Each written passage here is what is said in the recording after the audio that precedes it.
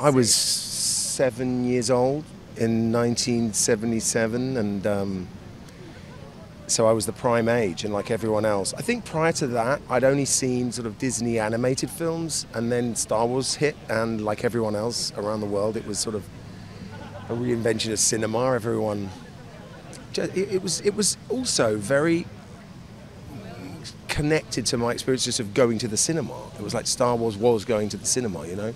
So it's been a part of my life for years.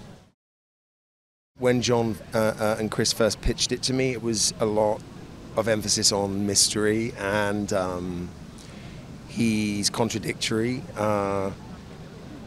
It's almost like he doesn't really know who he is himself, so he invents himself in front of everyone. He's different names and different personas. And like I said, that meant there was a lot of room to play. The question is, can the kids trust him? Obviously, a lot of questions have been to me about working with children, and from day one, what was apparent was that they were actually just really wonderful actors, and they arrived ready, and they knew what they had to do. They were also incredibly adept. They really had a sense of, well, they took it very seriously, and that they really had a sense of what was required of them emotionally. But then again, they were also kids. So they brought a huge sense of fun and joy and pleasure, which, you know, tonally was perfect for the piece, but also it's important to keep a spirit of play, I think, on film sets. It is where you go to, you know, construct drama and dreams and imagination, and they brought that in spades every day. This is so exciting. Yeah, I love London. It's so beautiful. When I saw a double-decker bus, I almost cried because I love the Smiths. There's a light that never goes out. I love it. Yeah, London is amazing, and I'm so happy to be here. Yeah, it's really exciting. I play Fern in the new Star Wars series Skeleton Crew, and Fern is going through this transitionary period in her life that we all kind of go through, and she's finding who she is and her relevance to the world. Yeah, she's growing up in a society where there's a lot of expectations. Wow, there's so much excitement going on. Growing up in a society with a lot of expectations, and you know, as for anyone, it's hard, but getting through it. I play KB. My character's more like the quiet side. She's introverted like me. She's really resourceful and thoughtful, and she's kind of like a protector for the group, and she kind of balances out with Fern. Like, Fern brings out the best in her, and KB brings out the best in sometimes her. Fern needs the guidance from her. And I feel like Fern's character really helps like KB like speak up for herself and kind of like we balance each other out, which is really amazing, and we all make a really good team, which is awesome. Working with everyone is kind of like a dream, and you know, going with the story, like we were kind of going on our own adventure together, so it's really fun. I was so excited when I figured out that I was going to be working with a bunch of kids, and knowing that we would be going through the same things together, and especially like being part of such a big franchise. It was a little scary, but everyone really helps, and it was amazing. My dad's always been a big fan, my brothers too, and it's really amazing now being part of Star Wars. Yeah, it's been so exciting. I've always been a fan. I'm pretty sure I manifested this. So this is an honor, and I'm so excited, and this is just the beginning. It's insane. It's so fun that we're going international, and we're getting to, you know. No, you go. Oh no, I was just gonna say it's so fun. It's such an honor being a part of this, because it's such a crazy big universe, and the fact that we're even if it's a small part, we're a part of the Star Wars universe, and that's crazy.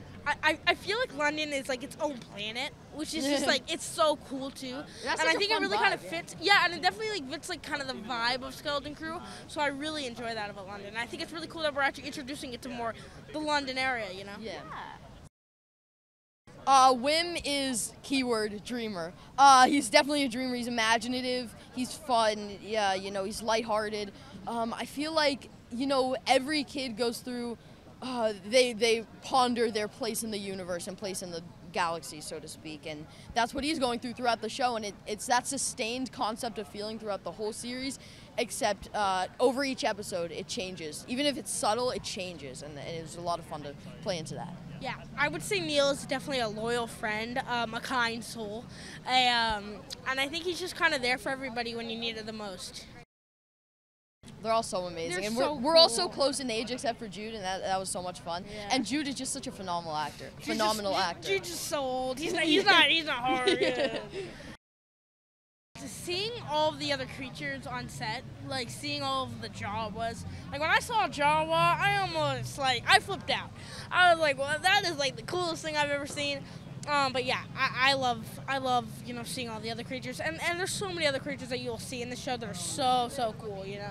I think just getting the opportunity was so amazing and so Definitely, yeah. lucky and so much fun, and I loved the sets. There were so many unique and fun sets. And I loved playing a Star Wars character. Like, it's so different to play a Star Wars character, but he still feels like a real kid, Wim, which is so.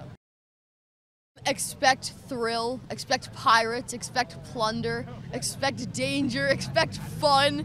It's really a lot of fun, and I hope you guys enjoyed it as much as we did. This is gonna sound really weird and cringy, but expect the unknown. Oh, Expect that's a good one. don't be hooked on to what you're gonna expect. There's so much more that. Expect the unexpected. Yeah, exactly. It's kind of surreal. It's cold. We're in Trafalgar Square. We got a little piece of our ship behind us. It's great. We're thrilled. I mean, the concept is just kids wanting to go out on a crazy adventure and then getting in trouble. That's what we wished happened to us when we were kids, and now it is, I guess. Yeah. Having an army of super talented artists behind you. Yeah. I mean, we were very fortunate to be able to work with an amazing production designer as well as the whole design team at Lucasfilm.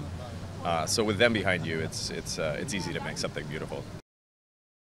It wasn't difficult for us to merge those influences because it's just two things that we love. It's kind of in our DNA, so everything we think of has, I think, a little bit of 80s magic and a little bit of Star Wars. We're still pitching ourselves that we got to do anything in the Star Wars world, especially something as big as this. Yes, it's an honor, and it's thrilling, and it's terrifying a little bit. I think it's going to be really surprising to see the world of Star Wars through a whole new perspective. To be able to sort of step into the shoes of these 4 10-year-old kids. And it's a way to see the universe that we already know and love, in a new way.